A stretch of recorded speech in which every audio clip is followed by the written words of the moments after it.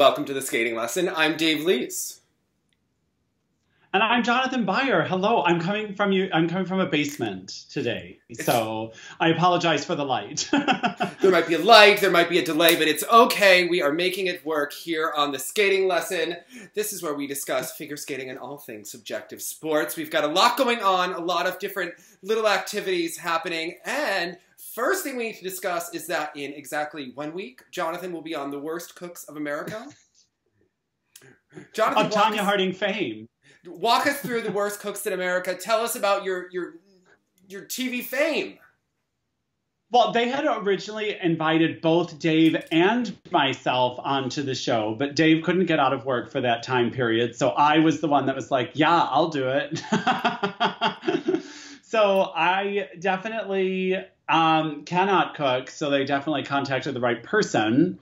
And you'll see, I'm terrible. I'm absolutely terrible. Cooking seems like something I should be able to do, but I cannot. So you'll just have to tune in and see how much I suck at it. And when is this airing? What is our schedule, our viewing schedule like? So I don't even know when it airs. I know it's on August 4th, which is next Sunday on the Food Network. I don't even know what time. This is great. Or Big how. Little Lies just ended. I have my Sundays they are more open.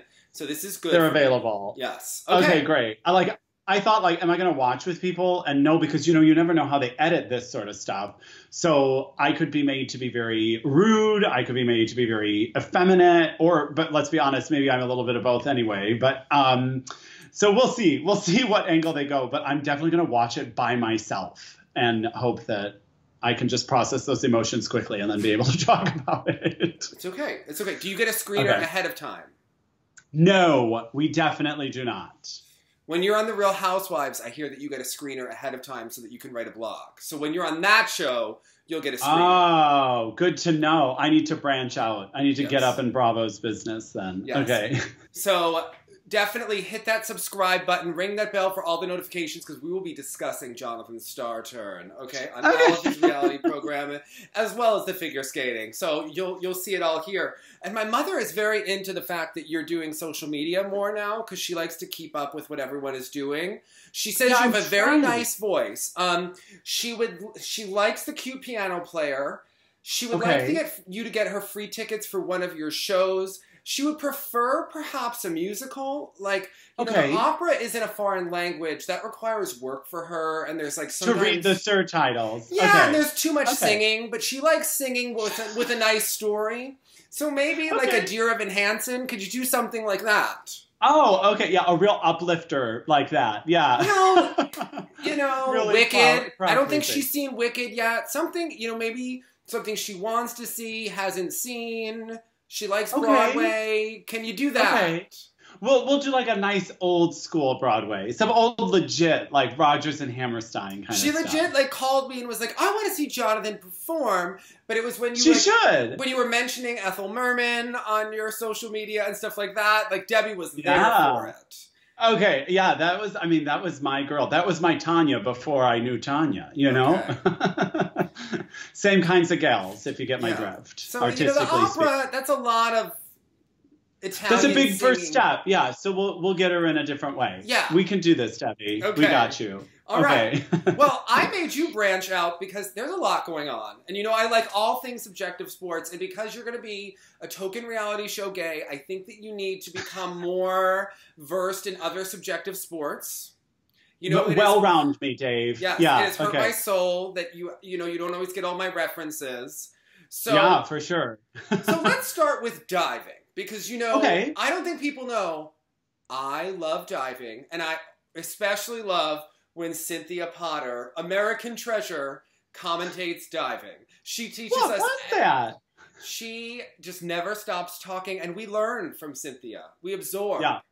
Yeah. So, and I told Jonathan to watch it, but I didn't trust that he actually would. So I watched it and filmed my TV as I was watching it and then just sent him clips. Because then he couldn't. And I watched that today on the airplane, and I could hear then your commentary where you correctly guessed every single diving score. Without fail, Dave.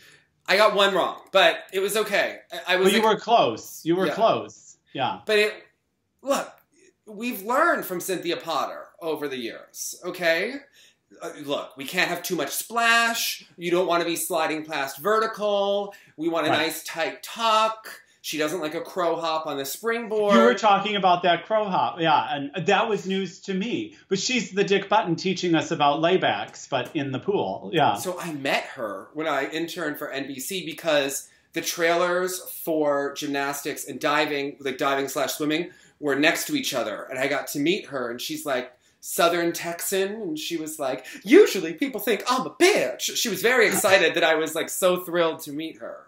So, that you were actually learning about the sport you were watching. And she was modeling critical thinking and helped you enjoy the sport that much more. Yes. So there's that really young boy. He seems too young to be diving. Like, I have to be honest, Dave, because I've been teaching at some conservatories and stuff, and you have to do so much, like, is it Title IX or chapter? I don't know, whatever. I was like, I'm not supposed to see, like, someone that age in a Speedo. Like, something feels inappropriate. Well, he's particularly diminutive. So he finished 4th place overall, and he was doing lower degree of difficulty. So where other people would be This is the Ukrainian diver who is only 13. Yes. Alexei Sereda. And I don't know how to pronounce his last name. Sereda. I don't know. You know, the Russians, they're not going to be happy regardless. But anyway. Exactly.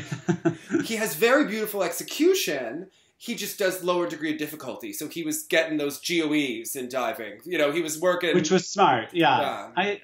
Good. Yeah. Yeah. Yeah. Mm-hmm. But let's talk about... Who is my mustache boy? Yes. So David Dinsmore from the U.S. has a mustache that I wasn't sure if it was more of an 80s porn mustache or more of a Mario, of like Mario Kart. If that both hold great nostalgia to me. So I think that I was there. I didn't understand the mustache. I liked the Speedo. I didn't he was a little bit messy, but an interesting character.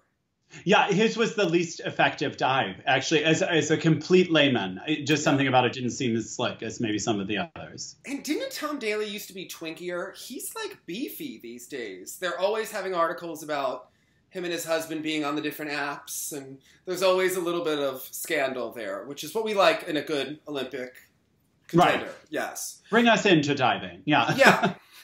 Now, he is beefy and diving very well, but he biffed. He was second in prelims, third after the semifinal, and he really bombed a couple of his dives. Cynthia was quite upset about some of his dives. She was blaming time off, but he's competed quite a bit this year. So, I don't know. She wasn't happy with his diving.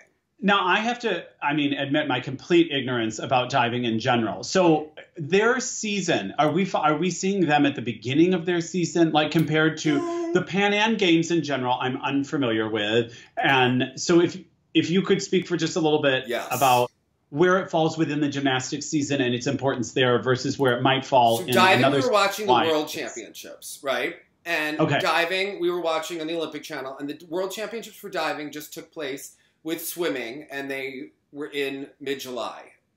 Oh my God, Dave, those were not dives from the Pan Am Games. No, there will be dives from the Pan Ams next week.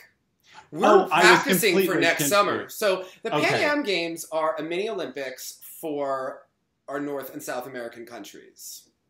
So we have a lot of Latino flavor, which makes it a lot of fun. And that's why there are skates like roller skating that are so effective, which our American friend John Burchfield won a silver medal. We'll get to that. So anyway, with diving, they just had their worlds, and they're going to be here, and then they'll be ramping up for the Olympics. With gymnastics, it's a little bit on a different time schedule because their worlds are October-ish. So they are competing now to make the worlds, and they are ramping up. And diving is more similar to... roller skating is not an Olympic sport, but they just had their big world event, and then they were having the Pan Am Games after it. So, yeah, it's all... Well, you're going to be so well-versed by the Olympics, Jonathan. You are going to know all the guys in Speedos. Are you enjoying them more? So both divers that were 1-2 from China, both flipping amazing, Yang Jian and Yang Hao. One was kind of like beefy and very dominant. And the other one had beautiful toe point. I preferred the silver medalist. I thought he was beautiful. He wasn't doing as much difficulty as Yang Jian. Yang Hao, I thought, was just stunningly gorgeous. With, You were going GOE. Yeah, exactly. I mean, he was getting all those 10s. Cynthia was even agreeing with the 10s. Yeah. She was having no issue with giving 10s in the dives. She was... Yeah. Do you notice that, like, when a dive is bad, she's actually quiet for a while? Like, when it's real bad, she's like... Like, how do I word this? Yeah. I mean, I had questions, like, when they start in those handstands, yes. the positions and things like that. Like, for instance, we saw one kind of do a quick balance check. Oh, they but did then that hold it. But then he held it for such an extra long time. I was like, is he trying to delay or prove that he does have it solidly? Like, this is a sport I need to, like, really do some research on, I think, in order to understand what merits. It's quite simple, though. I have to say, to judge, once you get, like, what a good dive looks like, very intuitive. Now, the numbers and what they call the different skills, and they have different, like, 405, 3C, you know, it's 3 numbers and then a letter. Flippin' confusing. I'm sure all the diving people are like, what do you mean? It's like, you know, it's like the library, you know, the Dewey Decimal System. It's like amazing, yeah. It's a little extra, but a fun sport. So yeah, and we have Cynthia to guide us. This is what we really need Johnny Weir and Tara to be doing, to telling us about the too much splash that is happening. So teaching us what to look for, because we then suddenly become so much more engaged as viewers instead of just knowing where they go to school and what their favorite breed of dog is. Cynthia can make you a diving expert by the end of an hour-and-a-half broadcast. You're like, I am good. Yeah. Okay. Yeah. Yeah, I understand what I'm looking for. She like dissects toe point, degrees of toe point that she likes. I feel so educated by the end of her. She showed that one diver who was flexing their toes when they went by the platform and then stretching them out, and she did not like that, Jonathan. Yeah, when she said something that minute, I was like, wow, okay. I need to be looking at these divers. Like, maybe not on a phone that's a video of my TV. Like, you know, but but it has inspired me to pursue it further. Yeah. I tell you, it's a lot of fun. And the personalities are good because they're repetitive. They stay in diving for a long time. So, but let's talk about the gymnastics, because, you know, the USA girls love to win gold medals, and that's where we come in. And I've tried to get into gymnastics for a long time, Jonathan, but I made you watch. It's not a resistance to it. It's just sort of I know how much I have to learn about it. You know what I need? Like a magic memories on ice, but for gymnastics. They have one. Oh, okay. More on that. We'll discuss it off air. Gymnastics Greatest Stars. It's on YouTube. Okay. So. Like that sort of stuff. I enjoy what I'm seeing, but I know, like, when I first started watching skating way back in the day, and before you even know the difference in the jump entries and things like that, it's just such more of a broad appreciation for it. Yeah. Whereas the more you really learn about the moves, and when I was watching you watch the gymnastics, like, I saw Morgan's hand all the way on the side of the table, which was bad. I thought, like, oh, that's bad. And you gasped the minute you saw it, and I was... It requires that kind of knowledge ahead of time. Yeah. They're not supposed to do that. So, well, I mean, that much I knew. I think gymnastics is fun because, you know how in skating, we've picked Olympic teams a couple of times, right? And skating fans are still, and skaters, like those who are very uncomfortable with this, right? It makes them very emotional, especially the skating only fans. Like, they're still posting photos of Mariah crying in 2014. There's like justice for Ross Minor people. And then there are others who watch both sports that were like, of course Ross Minor wasn't going to the Olympics. He was a non-factor forever. What are you talking about? Right. Mariah was out of shape and didn't have a coach in 2014. Like, what are we talking about? That she would go. Right? So I think that makes this fun when you strategically start to pick. And I know that you were telling me that you thought that Leanne Wong really stood out to you when you were watching. Yes. This. Yeah. I thought she, again, as an outsider here, there was something very elegant about it. She is. And then you're almost afraid to have an opinion sometimes, because I know in skating, when I'll watch it with people who don't normally watch, their observations are so strange to me at times. Don't worry about that. You have enough knowledge, Jonathan. Okay. I always tell you, it's the same sport. It is. Dave, am I enough? Am I enough, Dave? You're enough, Jonathan. Okay, are you getting you. skating, diving, gymnastics? It's really the same thing. It's just like degrees of medium that are different, right? Yeah. Well, I lose my anchor because what I do know about is not really prominently featured in those other sports. But it is in skating. So this is fun because Morgan Hurd won the World Championships the year that Simone Biles took the year off. In 2017, she had won 3 world titles in a row in the all-around. Then she won the Olympics, and then she took a year off. Morgan wasn't supposed to win those World Championships. Regan Smith had won the preliminaries, and when they went into the finals, she got hurt in the warm-up. Morgan wound up winning by a hair, but she enjoyed the attention. And then when Simone came back, Morgan Hurd was really salty about the attention that Simone was getting, and they had words on social media, and it was all sorts of passive-aggressive remarks. And then, and it's like, there's this podcast, Gymcastic, and like, the host is like this really big soapbox, and they want everyone to love each other. And because USA Gymnastics is having all sorts of legal concerns, you know, they have a new, Tom Forrester is basically the new Marta Caroli, right? And he is the one that's picking the teams and in charge of that.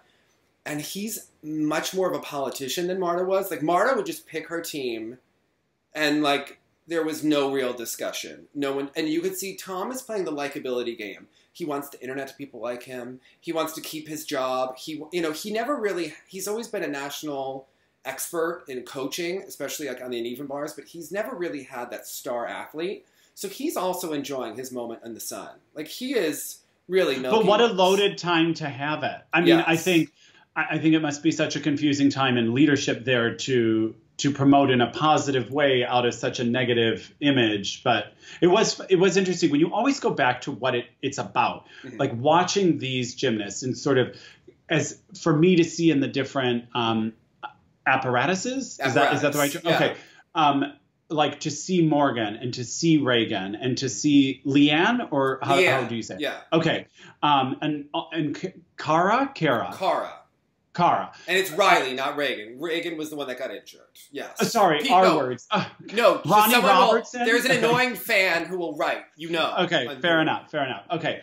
But like getting to see these girls' personality come through and how they do on these things, it was a nice way to forget all that garbage. Yes. And just kind of see these different girls fighting to be the best in their sport. It was pretty fun to watch. Yeah, and here Simone and one of the other girls, Grace McCallum, chose not to compete here. They have the national championships coming up in about 2 weeks, a week to 2 weeks. So they're trying to peak at the right time, not get injured, and do that. And a lot of the girls here are proving themselves. So Riley McCusker was a junior gymnast in 2016, and she'd only been a junior for a couple of months. She became a senior, and they put her in a big international meet known as the American Cup. And she bombed, like almost killed herself on some of the events. She had like falls from beam where she could have seriously hurt herself. And that was on a big stage. And she's kind of been really shaky on and off since. Like, she's got a lot of talent. She's a very beautiful gymnast. But then she also has a tendency to F up. So they definitely are trying, her coaches said they're trying to put her out there and just make her comfortable with competing. And they're trying to work through. Get the numbers up. Yeah, more exposure. Do it. I think that's smart. So the fact that they started on beam is the toughest event to start on because it's so narrow and it's such a pressure event. The girls were all a little bit tighter. She did heat here. She did that beautiful bar routine. Now, her coach is a personality, Jonathan. She always wears black leggings on television, skin tight, always with a thong, and with the HD NBC cameras, you can always see it. Many other coaches wear like track pants. Like, she definitely wants to be seen. She's always wearing the same outfit. Clearly, someone has pointed this out to her. And she has an assistant who they definitely have like the fake tan, the nails. They're from Jersey. And she's very confident. And in a lot of the documentaries, she talks about how great she makes her gymnasts. So she has a little bit of an ego. Like, she knows she looks good. And what else we like in an Olympic coach, she has a scandalous backstory, Jonathan. I expected nothing less. So when she was a collegiate gymnast at NC State, she held a party at her house where they lived, where they sold, it said that she sold malt liquor to underage kids. So basically she must have had a party at her house where they charged a cover, right? And all the underage kids came, and like that's how they made money and paid for booze. But in addition to, and then they wound up getting caught because in addition to that, someone pulled a gun like at the party with across the street. Oh my gosh. And someone got shot and killed. So then the girls who threw the party wound up, getting charged. If you supplied the alcohol that later intoxicated someone who decided then to murder someone else, it all comes back to you legally. Oh my gosh, what a nightmare. You can Google it. Okay, I'm just telling you. Oh my it's gosh, great. We love this, right? Like, we like a girl with a backstory. It makes her so much more interesting, right? Okay. Remember that time at Lake Placid, Skate America, when that one Russian boy got super drunk after he skated poorly, and he, it was 2009, Skate America. He wound up taking someone's car and joyriding it, and then crashed I do remember this. And then later, they wouldn't pay for him to get a lawyer, and then he might have been gay porn. Anyway, it was super entertaining. Andre Lutai, who knew? It was you great. did. It was great. I had a quick question for you about Riley. Yes. When she was on the beam, so when they do those, is it wolf turns? Wolf turns, they look like sit spins, yes. Yeah. So I'm curious to get your take on what the arms are doing. Are their arms during a wolf turn primarily to keep them balanced? Or is there an ideal position? I think it's to generate the rotation in the beginning. It helps generate, and then it helps balance you. Yeah. So is it supposed to hit certain aesthetics? For instance, if I looked at her leg, I was completely impressed, and it was a bit chaotic in the arms, but I didn't know if maybe that's just what happens when you do those. They deduct a little bit for the arms. It's more about the leg and the torso. So, but the arm, I mean, look, she's a lot of people hate these wolf turns. They think that they're ugly, and there's a thing in gymnastics that's called code whoring.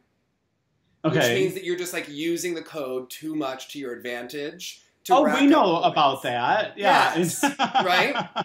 Yeah. So, and like a Zagitova where she backloaded, right? In gymnastics, that's like doing a triple wolf turn to a double wolf turn. Difficult, but kind of abusing the code, overusing certain skills, getting cheat points, basically. Okay. But Riley is pretty good at them. It's not as offensive as others who do it. Not anyone's real favorite skill.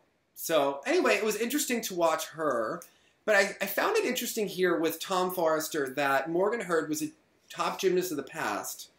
Leanne Wong had a good outing at the U.S. Classic a couple weeks ago, which is how they picked this team.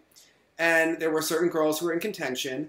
And they can't all do all events, but because Morgan Hurd was a star in the past, she didn't have the best outing at a recent event. And he put her on all 4 events and not Leanne Wong.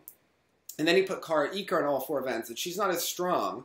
But Morgan seems very injured, / she had an elbow injury coming back. She doesn't look good. And they're all... Something looked very off. I mean, something as easy to spot as that hand almost sliding right off the table. Which and that podcast, they're all behind her. And they love Morgan Hurd because Morgan Hurd has glasses. She's into reading Harry Potter and books like they are, and she likes old school gymnastics. So the fans have really projected a lot of their feelings onto her, like she's one of them.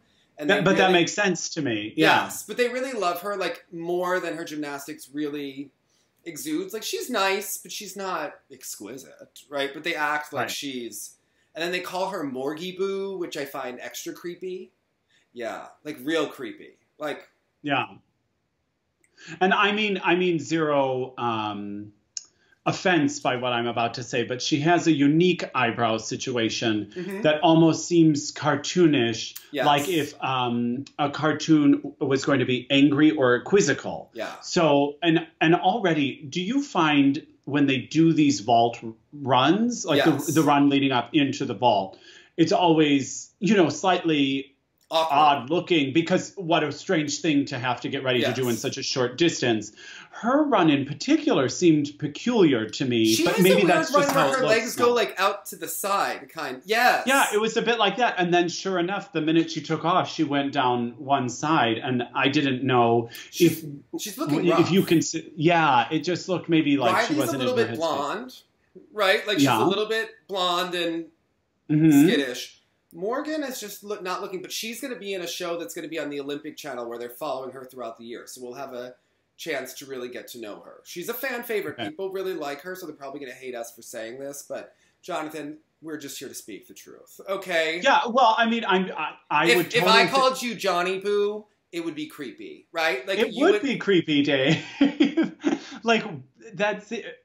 And like a bunch of overweight fans calling you Johnny Boo. Like, that's weird to me. You know? Like, that's... Well, yeah, it seems patronizing, actually, to me. But maybe that's because I'm not a young gymnast. But, I mean, I think we don't really have that in skating where it's someone is like a true fan of the sport through and through in its history versus just through its current like current the version. Hanyu diehard fans or something. Yeah, like these people you were saying don't know Chen Lu or don't know 94, let alone Linda, let alone Janet, let alone Belita, let alone Sonia, all those. And then they're like, you hate Trusova. I'm like, hate is not the right word there. So, yeah. Yeah, exactly. Yeah. Yeah. It's interesting. I think fans would totally get behind someone who was like a skating fangirl, but also competed. They would. They should try it. Yeah. Okay. They should. Yeah. It's like when Dick Button back in 2014 told all the skaters that they should get on Yoo-Hoo and Google old and look up old videos of skaters. But it's true. Like, and Megan was a little bit that way when she was doing those ISU videos. Who invented that jump and like giving the fun history lessons? It endears you because it's so relatable. But, yes. Yeah. But you have to hit. You have to hit, not miss the table. Yeah. You do. Anyway, I like Morgan, but I'm not obsessed, but the fact that the fans are so creepy about her makes me kind of like her less. Yeah. There are a lot. It's awkward to me. It's like a cringe factor. Well, and it's interesting. It's them, though. It's not her. It's them. Right. Like, she's like the innocent victim in that fandom. Yeah. Often I think Hanyu the same way. He gets these staunch defenders, but Hanyu never says any of this ridiculous stuff. Just the fans do. But with Morgan's, some of her routines in particular, I couldn't describe them to you. It's like a little bit robotic, but she has a pretty leg. Like those girls from Gage, the Leanne, the Finnegan, and Eaker, they all have this beautiful choreography that's very over the top. And it kind of feels like Morgan is imitating that, but it's not through her whole body. It's either just from the waist to the toe or just from like the shoulder to the arm. And it's not a full movement. Now, the woman that has the... Yeah, it's muddled. Yeah. Now, so Al Fong is the one from Gage. Now, he killed 2 gymnasts in the late 80s, early 90s. He is in Little Girls in Pretty Boxes. He was a nightmare. I did read that book. Yeah. He married this woman, Armenée Bertien.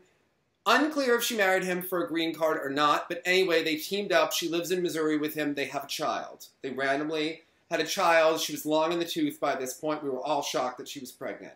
She is known for over-the-top choreography and exaggerating her personal backstory a little bit, but she has that really fabulous hair with a curious color, and she is the one who is... She's really responsible for reinvigorating his career.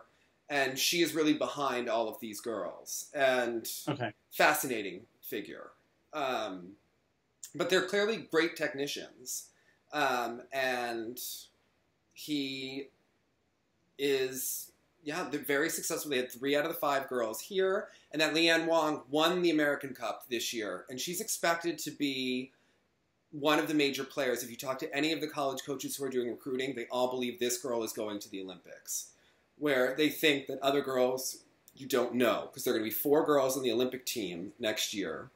And Simone obviously getting in at 1. And people really feel that Leanne Wong is super There was something just inherently elegant and easy seeming. Obviously it's not. But there was just something so beautiful about what she was doing instead of scrappy, which is what I got from several of the other American girls here. And she's quite strong in all 4 events, so it'll be... It was interesting that they didn't put her on vault and floor. I mean, maybe Marta Caroli would have had her on all of the events. She would have... Yeah. She would be so far behind this girl. She would be developing her. And Tom Forrester seems to be playing, like, the fairness card, this card, and he just seems to be mucking it up. And if you go back, he was a coach where his gymnasts just missed making the Olympics. Like, he just didn't know how to get it past the finish line enough, and he was so thirsty, openly thirsty for it. Like, he was like, oh, I want kids on that team. Like, it was about him, and he didn't get it. So, we have to watch Tom. We are not sure if we love him in this. Okay, TBD. TBD. Okay. Anyway. Okay. Roller skating. The John Burchfield was in 6th after the short, and he did the great free skate. I posted it on our Facebook. Mm-hmm. Does he look like a short love child of like Emmanuel Sandou and Roheen to you, almost? Which is, it's a nice combination. Yeah, like he had a very good look. And the same thing I was experiencing when we watched the Worlds is it just seems like the surface isn't big enough for them. Yes, it's too small. I want to be able to see them to do more because I feel they want to and are capable of doing it. And they seem, like when you see some of the skaters on cruise ships, and I don't know how they're able to pull out some sort of big triple flip on such a tiny surface. It felt like at this kind of level of competition, I'm sure obviously it's all regulated, blah, blah, blah. But I would just love to see them be able to just go for broke with taking up space. I agree with you. I do like when they move back and they stop. Like they'll do a triple Lutz and then they'll like step back and come to a complete stop, lean back and then run forward. Yes. That openness. It's the jumps that look so funny to me, like his triple loop, which he had a difficult time with here, but just inherently in the roller skating technique of it is. Can you see the Tara roller skating technique that Peggy would always harp on? The double axel, because they can't step up into it, because like the wheels will knock your knee over with it. And And then in the sow cow, how Tara always like put her leg low and straight, and it really lifted, and that's from roller skating. And one of our fans, you picked up on something when we were talking about Nicole Bobek on one of our videos. You were talking about her technique and on her flip, how she has that weird kick. Apparently, her original jump coach in Chicago was a roller skater. And there's much more. No question. That's exactly what's happening then. Yes. When we were watching Luca, it was literally watching her technique. Yes. Yeah. In the Midwest, there's a lot more overlap between roller and ice skating, apparently. Well, are you ready for this? So I was in Germany and I did some sort of like public opera interview thing or something, and someone asked me about this skating lesson. No. Auf Deutsch. Yeah. And then, of course, I was like, who the hell are you? And how do you know about skating? And it turns out he was a competitor for West Germany back in the 70s in both ice dance and roller skating. Yes. Like, I don't know if it was pairs or if they did some sort of roller dance. They do roller dance. That's a thing. And he was like the entire German team of the 70s. They were all in both. Okay. That you didn't choose one or the other. You did one in the summer and you did the other one in the winter. And I thought, what a fascinating time that was, because when you look back to 60s, 70s, and 80s, they even had an Olympic silver medalist or something. But all those German and East German pairs were really around then. Why is Luca Roney not doing two sports? He's doing two disciplines. That Rebecca can learn how to skate too, okay? Like, we can get her going. If the Germans can do it, back in the 70s, you can do it now. Come on. Half of the drugs these countries are giving their skaters under the table. Come on, okay? Yeah, and Italy could be one of those if he did. Well, no, the Italian men are pretty strong, actually, right now. He would be great in the pairs. He would be. Yeah, they could use another pair just to round it out. It looks like he might not be the quadruple type. He's like a full-figured man. Like, he's... Right. I don't think he's had an eating disorder since the age of 5 to be able to pull off a quad. Like, I think that he is normal. But he could throw, and the lifts again. Lucas' lifts were incredible. Yeah, and he would bring tons of fans to the sport. I mean, he's made me love roller skating. He's got the look. He's got the drama. He pulled out the cartwheel like Surya Bonali. He threw himself down on the ice at the dramatic conclusion to the event. I was all for it. So yeah. They've been delivering some entertaining programs right now. So, weirdness going on at the Minto event in Canada. We were all excited for it. It was going to be the debut of Luba and Charlie. Now, until it wasn't. Now, this is a little bit curious because we know a couple people that train there, coach around there. Apparently, they've been looking like some great things, some things that still need work. They're a new pair. They're not setting the world on fire just yet. They don't have that Volozhar and Trankov like instant like a rocket thing going on. They look like two long in the tooth skaters who are getting it together and getting to know each other, right? But there's like some very good things, some things that are being worked out. They posted side-by-side triple toes on his Insta story the other day, and hers was under-rotated, and apparently people were like screenshotting this and taking it, and like someone went to send it to me, and then it was taken down because her jump was not fully rotated, Yikes. right? Yikes. And he posted on Wednesday that he was super excited to compete, and then they withdrew. This makes me think that they're not quite ready. They weren't quite ready, perhaps, to be seen. So it was just weird. And I don't know what time her contract had finished with Cirque and things like that. But they seem to start training a little bit later, maybe in the year, than other new partnerships may have. Yeah. So is there a rush? I don't know. Now, Minto they performed early, but I think that was just about getting money, right? Like they needed money for training and crucial at this time. Yeah, yeah. And now the Minto, is it exclusively Canadian skaters, and are they all Canadian judges? They were all Canadian skaters, but I think there were people that maybe weren't Canadian, but they were mostly all Canadian there. Okay, like I wondered if it would have been a friendly and then I was confused. Judging panel for them. So Francis, who's Canadian, who skates with a Japanese girl, I went to Eccentrics with him once, and he had gotten a black eye that day. He's in the Eccentrics video that I'm in, if you see on YouTube, that when we went there. I thought that he was representing Japan at the time, but it seems like they're representing Canada now, and I wondered if it's a different partner. Because I wasn't sure. I haven't been following his career that closely, but he was there. But they said he was representing Canada, it seemed like. So, I don't know. Well, and this was just a short program event. Well, there was a free skate that was happening today, but I mean, obviously, Luba and Charlie weren't going to do that. Right. And Drew and Cami did the short program, not the free. Okay, let's. People said I said this a lot in some other video, but let's talk this one out, shall we? So she just had knee surgery. I don't understand why they were here, because she doesn't seem like she's ready to do triples yet. So Drew did a triple, she did a double on their side-by-side jumps. And then the throw was a miss, and Dave, the lyrics kept repeating, you let me down, you let me down.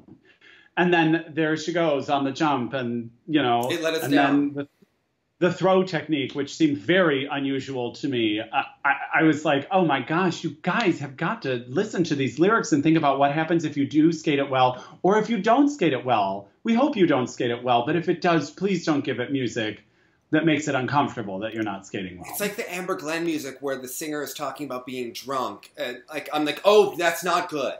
Not good. Why invite the comparison? When you're coming out with frizzy hair and a black, grayish, bad dress, I don't think you want to be called drunk. Yeah. Not the comparison. Yeah. Don't do it. Now, what I will say about Camille and Drew was who choreographed for them? I hate to put you on the spot that way. Marcotte. And now I'm going to own this. Yeah. I didn't mind it. Julie is good depending on who she works with. She did that great program to them that they did to Earth Song a couple years ago that I was obsessed with. Okay. They're both very watchable skaters. Very lovely to watch. There was something fresh. Yeah. There was something kind of new and not avant-garde, but just not the same old tired thing. And I was like, I bet this is a Julie program, but I'm not generally such a fan of that material. But I thought it really worked here, and I really enjoyed it. They all love her in Canada. Like the ones that I liked the programs that she did for Marissa and Mervyn. And I was curious if she did Mervyn's program this year. I'm not sure. So okay. But maybe she's like really fun to work with, and I'm sure she's a great gal. Like she really has helped KMT, because if you remember when KMT was with Dylan and with the Wurtzes. Yeah, there was some. If they had better content, they would have maybe surpassed Megan and Eric. If they had better programs, and better, kind of tacky and all that Mark Pillay stuff. I was not into it, and I felt like Julie really brought out. I know that you don't like the soft rock, the stuff that they do, but I thought, especially in that program where they were skipping, that I was obsessed with. I thought she brought out like a real femininity and elegance and joy to KMT that we never got to really see before. And I thought that she made her look like a supreme lady on the ice. And I really I thought that she brought out an elegance that it's like I always thought there was kind of like a body Ethel Merman type to KMT when she was with Dylan. That was like it was all about strength and like look at my left, you know, like old school pairs, you know. Yeah. And this was like it brought out like a romance and a refinement. Yeah, and absolutely. I think that she can really bring this out with certain people. So the entire look was so delightful and wonderful and different, but still totally watch that Michael Jackson free skate that Camille and Drew did. Okay. And unfortunately, they're not the best competitors, so they do. Well, and it does detract because we happen to know this is really becoming maybe a thing. I'm wondering with them, at what point you're with Richard and not getting better, right?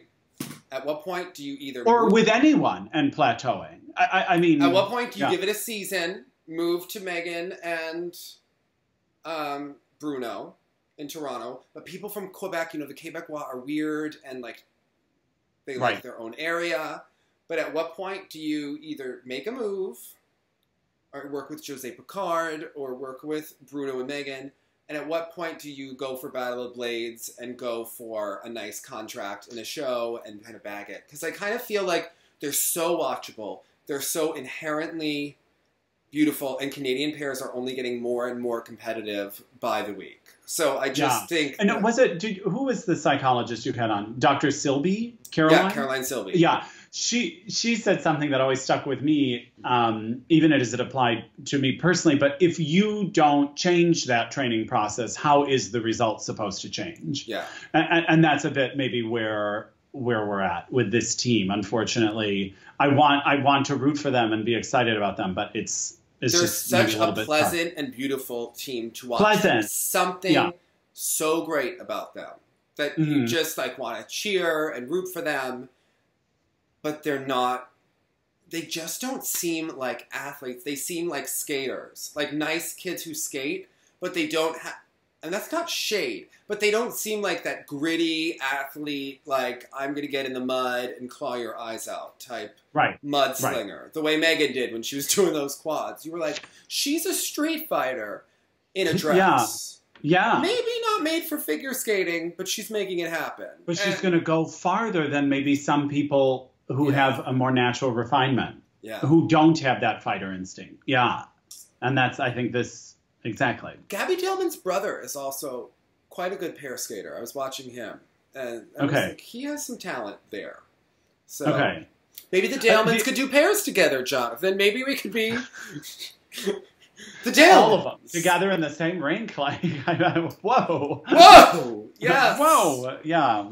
Okay. And apparently Bruno is working with Trent and Evelyn a little bit because their coach moves around a lot and sometimes they take Megan and Bruno seem to be like the people that everyone's visiting to do, you know, a couple of weeks. I bet a lot of great things are going to come out of there. Yeah. Yeah. They have a great junior team, and I thought that the girl was KMT because I had heard that KMT was trying to learn a throw triple Lutz. And the girl from afar kind of looks like her. And I didn't have my glasses on, and I was looking at Instagram. Watching on a little screen. Yeah. And I thought it was KMT. So I was like, good job, KMT on Instagram. And it wasn't. It was Owen and his partner. Whoops. Autocorrect. I was like, KMT, I am always rooting for you. That's how you need to know. I am on your side. Okay? Like, you're on the mind. You're on the mind. I was like, I knew that she was learning it, and I was like, oh, she got it. Yes, go KMT. Not doing it yet, Jonathan. But also this girl. Yeah, okay. They didn't have their best outing here, but a very talented team. So... But we didn't see Megan here. I was intrigued by what was happening in the men here. It was Nick Nadeau, who I just always have a thing for because he's hairy, tall, and left-handed. Hello. But he was another one with the lyrics. The lyrics started where it's like, we've got to drink when we feel bad, or sometimes we just have one-night stands when we feel bad. And I was thinking... Is anyone approving these songs choices anymore? Yeah, does anyone listen to the words? But something he does do, and this was interesting after Conrad Orzel, who I also enjoy. With the great hair and a talented sister. got a look. He's got, you know, he tried both quads. One of them went well. But the thing Nick does is he looks forward. Mm-hmm. There's this thing that happens inherently, no doubt, from the training situations where there's a bit inside thing with the shoulders or with the neck or the chin tuck, because they're concentrating and they close you off this way. But you see it when there's many of them on the rink. Of course they're doing that. Who are they selling it to? So many of these rinks don't even have any seats up there. But with age or whatever it is about Nick, there's just an inherent openness and projection that like gets you immediately, and you're watching more closely than with other people. I find myself frustrated by Conrad because he looks like he should be a young Leonardo DiCaprio. Like, he just has the looks with the great hair, and everyone should be swooning for his skating. He's got the nice body line, and he himself doesn't seem to believe it when he goes out to compete.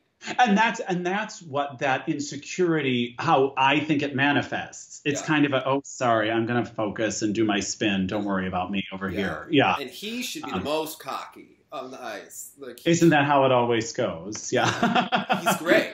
So yeah. It was an interesting competition. It was.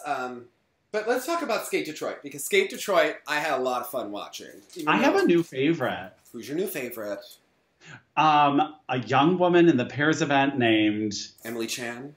Emily Chan. I was like, wait a second, Jonathan. When I told you to watch her, what did you say? I don't know. Oh, I have to be honest. I was unfamiliar with her skating. You were like, oh my gosh, she was one of my favorite juniors. Well, like, she's one of the juniors from the Leducs, right? It was her and Vivian Lee before Vivian Lee went to Raphael and was obviously Vivian I know of and has put out seen to much pasture. We never saw her again. Emily Chan should have been doing pairs 10 years ago because the harder jumps were never happening, and then they finally got her a clue. And you know who her partner is? That boy Sebastian, who was the one who was really good in the Misha Gee dancing video. Remember, he was in the front, and he was so good at all those moves, and we were like, "Oh, who is he?" Like, now we know. Well, so I'm intrigued by this. They had great jumps. Yes. She has wonderful presence and extension. Yes. She was like coming out of the screen and skating towards me, and he was. It's interesting now that you tell me he was that guy in the dance video, because he didn't quite have that same amount of presence, but maybe it was difficult or it seemed competitive with her natural projection, her extension. This is about her. This pair is about her exquisiteness, her my God, her beauty. And like the only time I really he detracted a bit in the lifts, I felt. Yeah. And he did fall on the triple toe, didn't he? I think so, yeah. Yeah, and then the throw, she kind of saved. Like, I felt like this is the girl who's going to make it happen. I was thrilled to see this. I think that there's something here. Yeah. I don't know if we need to stay with these coaches, but... I couldn't see, because the way the camera angles were worked, you could only occasionally see a Todd Sand or a Delilah or something sort of eke out. But who is she with? I think they're with the Leducs still, right? Oh, okay, still. Okay. Yeah. Okay. Great. They're a part of the Tejas community. But I have to say, I was watching Mervyn and Olivia, and remember, we'd seen great things from them on Instagram, and then they really had not a very successful nationals, right?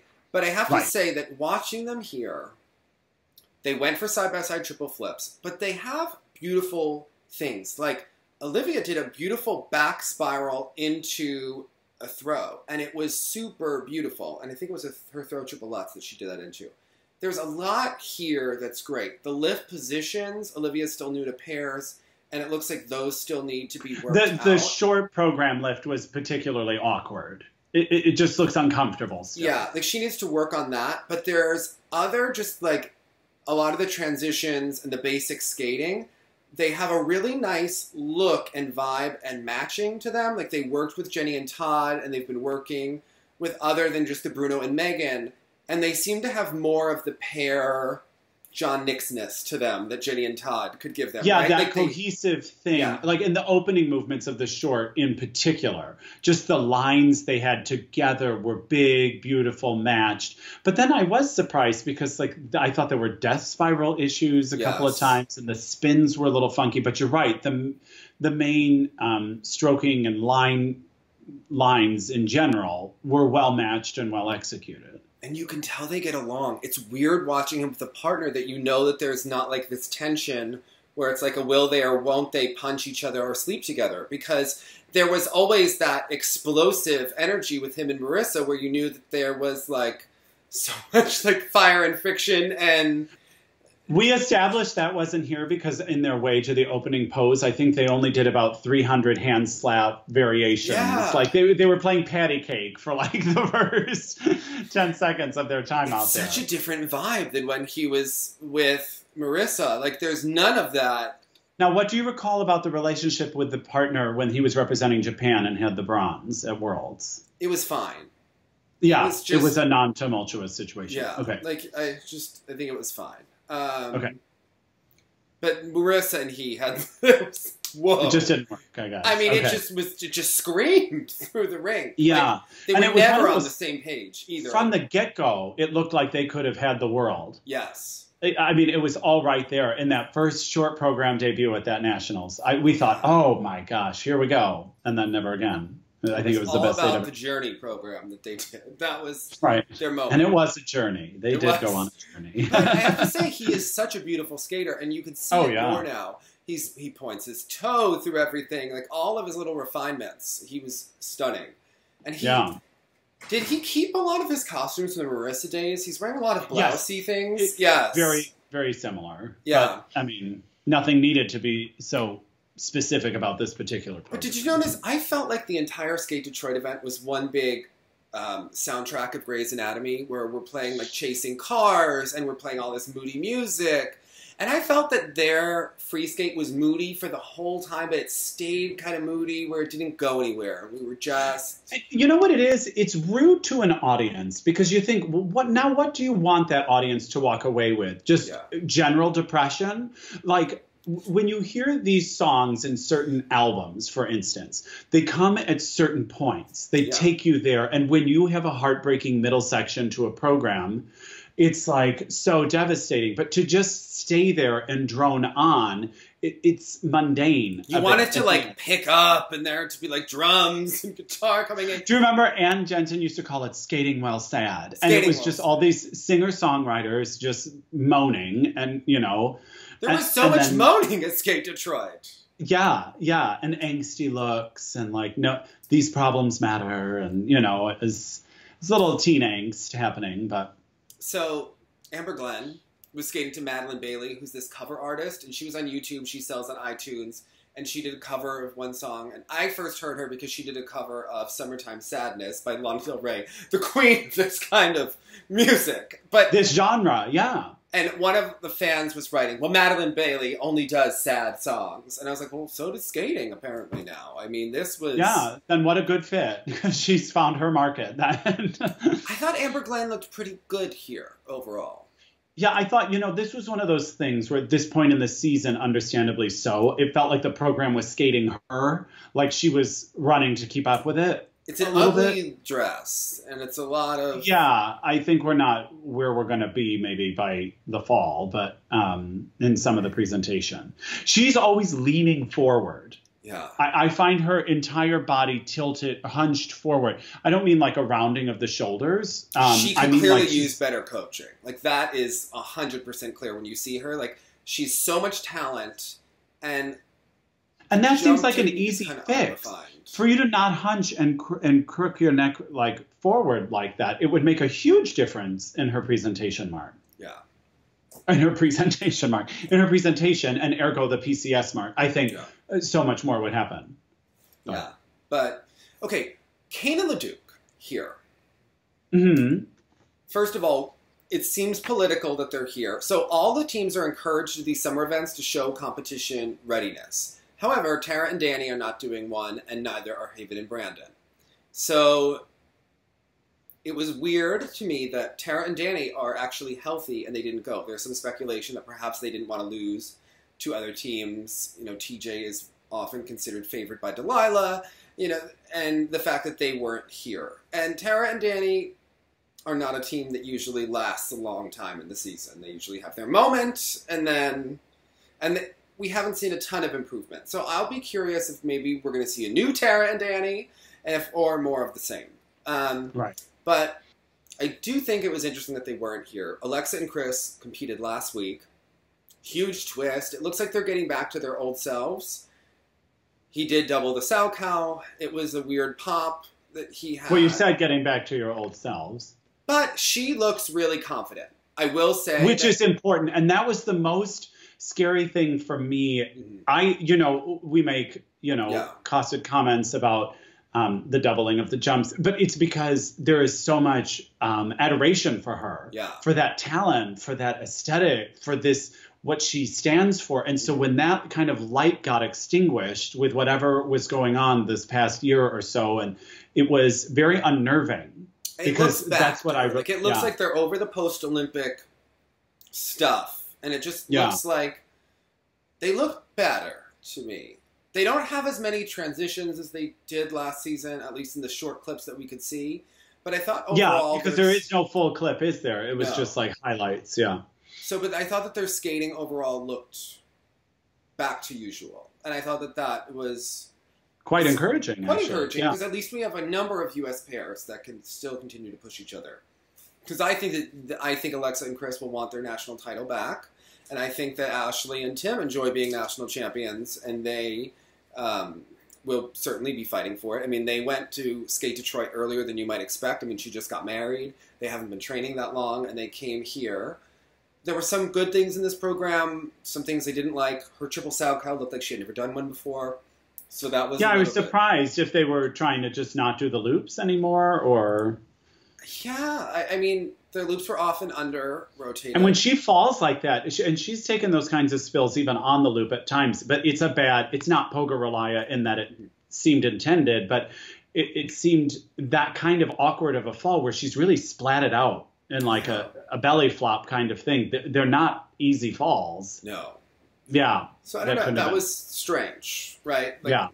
But overall, the throw Lutz, it still goes all the way up, comes down, and like she's landing it lower than Megan Duhamel ever did, and it looks like that every time. Yeah. And Elton John, and a bit slow. Yeah, Elton John has really helped their twist, and you just wonder, why have we not worked with someone on this throw? This throw has been such a disaster in the execution. So I don't know. And it seems like something a great technician could help. Mm-hmm. Because, like, even in things as silly as it sounds like, they both have these great free leg extensions. They just never matched, but they're really starting to. Like, this is a team that seems to take their development seriously. They are seeking to improve. So it seems like an area that would garner them such huge points. I wish they would let him be the star a little bit more, because he did have such star quality. Yeah. Especially in his old partnership. So, yeah. She kind of skates like an only child at times, rather than really letting him be. Show what he can do, which, since this partnership, we've not even seen, I think, a half of what he can do. So because seeing him in balletic material is... They need a Moskvina type also. If they're going to be funky and not do it the normal way, really go there. I think if they really went even more funky... I do think that they should have won the short over Jessica and Brian. I thought that they were perhaps a little bit higher quality overall. I will say, Brian was wearing the tightest pants I think we've seen since Alexander Julin. I was here for it. I was here for it too. Yeah. I think that if Chris Kinnear wore pants like that, they would get 4 more PCS points domestically, 6 internationally, because those judges are a little bit less stuffy and right wing. So I think that those pants, I'm here for it. Brian Johnson, get Chris Kinnear in your pants. I think that. Oh, I didn't mean it like that. Oh, I did. Anyway, amazing. He and Jessica are coming along. She is so beautiful. Jessica is gorgeous, and I know that these things are surface and package material, but it really made a big difference. It made it easier to go with them, and he's more muscly than I ever remember. Yeah, and you can really see those leg right. muscles. I think this is not just new pants. I think this was like very impressive. He now, filled what did I out say? those new he pants. ran away. he bailed on the twist. Yeah. He like threw her and then walked away. That was bizarre. Like, yeah. Yeah, I was like, wait, you're supposed to catch her and put her down and keep going with her. Wait, so there's something going on in some of these twists and some of this technique. So when TJ Nynam does a twist, I don't know if you've realized, but like he actually, the way he throws her up, he kind of like bends his knee, and it actually makes the twist look even higher than it is. Yeah. But he's not standing fully straight like you would normally see him. No, then he goes back, doesn't he? He goes back and bends. But Bruno Massot also did that. Not that Bruno Massot needed any help making the twist look bigger. But it does even create the illusion that the twist is bigger than it is when the guy is bending. Just watch. Notice if you start to notice that some of these men are bending their bodies. Helping that aesthetic. Yeah. Because so often we just watch the girl go up and we're all like, oh. But look at the guy on the ground and what's happening. Right. Well, because I will say, TJ in particular, no, they did have the good twist. But for instance, when TJ did the throw, it was about one of the least aesthetically pleasing things I had ever seen in pair skating, was the way he threw her. Yeah, he needs to work more on the throw and less on the rap songs that he's releasing on iTunes. Like, let's focus on the throw. One career at a time. Let's do that. Yeah. And he failed her, I thought, on the dismount of the lift as well. Yeah. I don't know. I'm curious to see what happens with this team. Will they be good? Will they get a new partner? Like, what is going to happen? Yeah, or is what we see now what we're just going to get forever? I don't know. Delilah's invested in him, so I don't think we're giving up anytime soon. So okay, there's something that doesn't sit right with me about them as a pair for some reason. But she seems lovely. I mean, it's maybe I don't know. But with Jessica and her partner, I thought one of the best parts of their program was their cool death spiral. Yeah, they walked through this opportunity. They kind of solidified themselves in that second group that could come in and just shake up a placement or two. And they did Glacier Falls last weekend, I believe, and then competed here. So I don't know that they did Glacier Falls. I thought that they did Glacier Falls. Maybe they didn't, and I'm just. But they're in the same training rink now as Alyssa and Chris, which maybe could also be something to help elevate them. You know. They are still doing well. I did think that maybe they could get that Skate America spot if they keep this up. Yeah. They seem like the kind of team that would I'd like to see those pants in Vegas. Okay. All right. And that cool death spiral. All right. All right, so let's discuss the ice. I get annoyed by some of these Japanese shows. Oh, really quick before we leave Detroit. Jimmy Ma. Oh, yes. Jimmy Ma still reminds me that he should be on the Mathletes on Mean Girls when he does these rap songs. I don't know what it is. Something about his personality. He reminds me of the guy. When he did Turn Down for What, it got the crowd going. And this kind of just like assaulted the crowd and his skating. And it didn't really do what he wanted, especially because he was in a mode where he couldn't really sell it until the final moments. So unfortunately, that one was a bit of a miss for me. And it's, again, not because it's popular, like unconventional music. It was because it was just the wrong take on it. Yeah. It wasn't something that gets the crowd going. It just went on and on. And the Krasnozhan situation, I thought, now I know he switched camps. The choreography here was infinitely better. Alex Johnson. Oh, good for him. Oh, well, because obviously we love Alex Johnson, but that makes a lot of sense, and I think that's really wonderful. I thought, just in general, the choreographic approach to this program and the kinds of lines he was making were so far and beyond anything he had done before. Now, having said that, like the step sequence... We need Alex Johnson every day now that he helped. We do, and to do all the skating, because the step sequence, although he couldn't quite deliver it as well as it was choreographed, I think. It was an interesting thing. The spins were a little bit bad, and he has a shoulder up situation, but it was just nice to see that kind of program at this kind of level. I have a theory that Alex Johnson will eventually be coaching and choreographing full time, but he's doing the whole business thing first. We'll do that for about 3-4 years, and then we'll come back to skating like Paul Wiley and Matt. Yeah, it would be a shame having seen what he's capable of. Yeah. So go make a little bit of money in business, work some of those hours. You'll be back to skating. Don't worry. One would hope. Yeah. Okay. He needs to do it. He needs to grow up and do it, and then come back. So come back on his own terms. Yeah. He can't just be like sticking around and skating and Sean Rabbiting it. Like he needs to go out, see the world, and come back. So yeah, with that perspective. Yeah. Now at the ice, Zagitova showed her. I get annoyed with these Japanese shows. They show us these news clips and then we don't get to see the show for like another week. And right. At the ice is where we start to see the new programs. So we know that Nathan did his new short program to La Boheme, and that Zagitova did her new short program to May Voy. So I want to see the new programs. The thing about Boheme is there's so much music you can use from it. Like when Patrick did his, he chose some really unusual, almost incidental music from it. So it was a bit trite, I thought. Okay. The selections he used. So I'm intrigued. I'm intrigued which parts of the opera they do because, again, Nathan has the ability to communicate, but usually in a more funky style. So I'll be intrigued what this looks like. Yeah, I will be as well. And I'm just trying to make sure that I didn't just misspeak. I'm getting a little bit tired. And I'm like, La Boheme and La Bayadere, Jonathan, can like flip in my brain, okay? It's like okay. LB.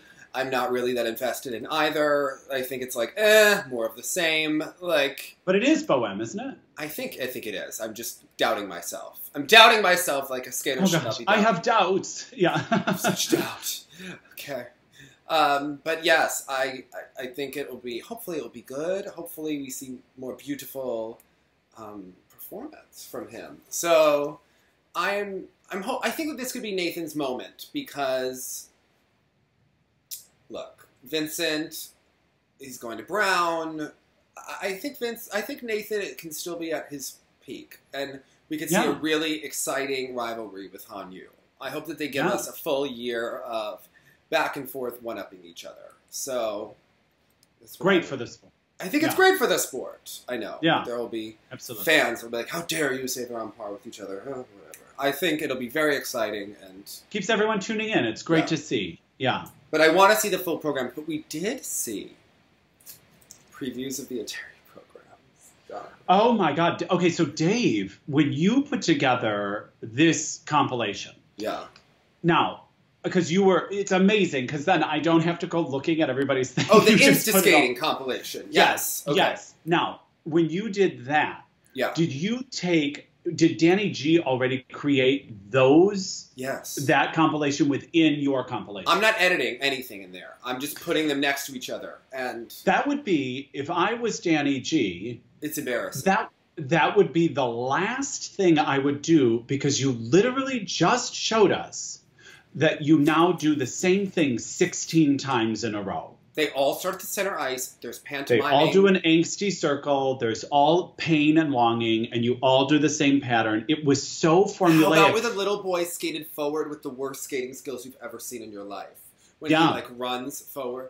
And then, like, reaches. Like, he was, like, alms for the poor. I mean, it was something it seemed like they were in the order of which they were currently ranked, right? And in reverse, it was really weird. And it showed how limited he is. And they looked almost, because of the angst. And you know how in Abby Lee, this kid started to look like satanic and over the top the way Lifetime would edit it? Because they were all doing this choreography that was like the same every week and seemed horrible. That's what this was looking like. They looked like stuck in a vampire. Children of the Corn or Children of Satan. Like something, there's something really wrong. Dark. Yes. There's dark, but not dark and necessarily very dark comedy. Like the kids are so over the top and... It's telenovela. Yeah. Do you know when there's that meme of the woman in the leopard shirt that says gasps in Spanish is the subtitle for it? It's this kind of overly dramatic, but all from the same beginning position. And then again, I've said it a million times. If you have Kosternaya, what are you doing giving her the same stuff as all these kids? They don't seem invested with her. She doesn't have the quads. They seem like she's not in the top group. They don't. And yet when they did that it's interesting, these kinds of competitions they do, but when they were doing that skating drill next to the runner. She had the best skating skills of the four of them and the most efficient skating. I know that there are fans that tried to time it with the seconds. Look at how they get their speed. Look at how hunchy some of them are. Yeah, this isn't about just speed. It's about the power from one blade push that pushes her all the way across the damn ice. Like, it's just beautiful. Look at how ugly Trusova had to skate in order to generate speed. That was really telling. Scrappy, short, choppy. Yeah. Like, she got it, but she got it all the wrong ways. And I'm sure people will love her doing Game of Thrones because it's Game of Thrones. It's so popular right now, and that seems like the music fits her. But she needs that gimmick. Yeah, she's a gimmicky skater. So. And this looked like they were all at a gimmick seminar. Yeah. And why would all of these skaters need the same gimmick? I don't really know. Watch the beginning of them, and then watch Michelle Kwan do her little... This had nothing to do with the fact that Michelle is from America, blah, blah, blah. Everyone be quiet. Michelle is a child of God, Jonathan. Yeah, she was a skater of edges, of lines, of deep knee bends, as other skaters from other countries are like also. Yuka Sato. And... Like Kostranaya could be. Like, if you gave Kostranaya those opening movements Michelle had, she would be able to do it. But it was like a palate cleanser. To see beautiful held extensions that were just as meaningful and racked just as many points. I'm sorry, that's not where those transition points are hitting in a weird opening choreography. Yeah, I have to agree with you. I thought that this edit was not a good look for Danny G. And then he did it himself. That's what's even... I was like, Dave, you just took all those parts and put them next to each other? And it was like, no, he did. He did that. Okay. That, not a good look. Yeah. Good look on Michelle. I mean, Michelle looked great. Yeah. I don't know. It's an interesting time, interesting week. And did you see that UCLA is now a part of the college admission scandal with Miss Val? Well, I was hearing some rumblings about it. So because of the like non-competing athletes she took onto the team to like manage with them or something, or. Mm-hmm. She took them on as walk-ons, and when you're a walk-on, if they know you're going to be on an athlete team, they can get you into a school with lower academic standards, given that if you could maybe contribute to the team, right? And a walk-on maybe will do one event, but they were taking people that had never done gymnastics before. And the only thing that, like, look, shady stuff goes on in all sports, right? Especially at schools.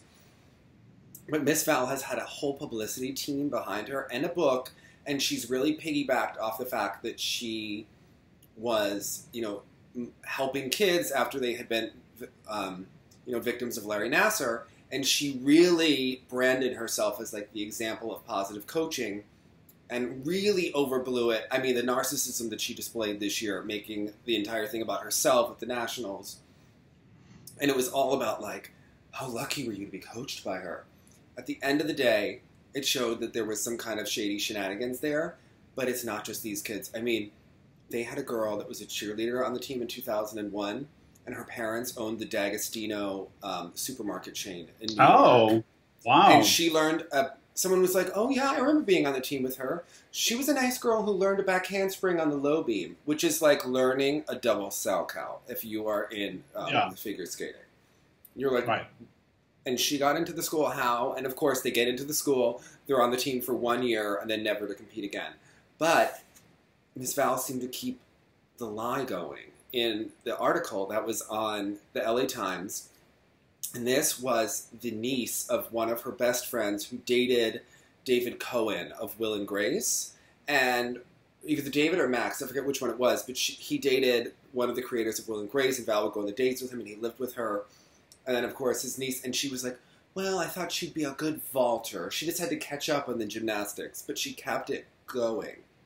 And it just shows you that there's so much with these universities that the NCAA is a huge sham. So there's a lot of this stuff. So it's interesting. I think we need NCAA skating. I think that they really need an outlet for these kids. There seems to be a huge market for it. There's a lot of competitors who are lost in that mix. But there's not really NCAA skating. And look, they could do it during halftime at a hockey game. We could do something, right? We could mix it together. And but those collegiate things would just be like Max, Aaron, and Mariah wandering over and competing for a second sometimes. Well, I'd like to see it, okay? I would too, but I think if you set up something like you're saying, a more formal system where it was its own division, and I think we would be all about that. And I think it would be helpful to the skaters because I think that they need a transition out of competitive skating because there's not really pro skating, although there the Aurora Games are coming, and we'll touch on that.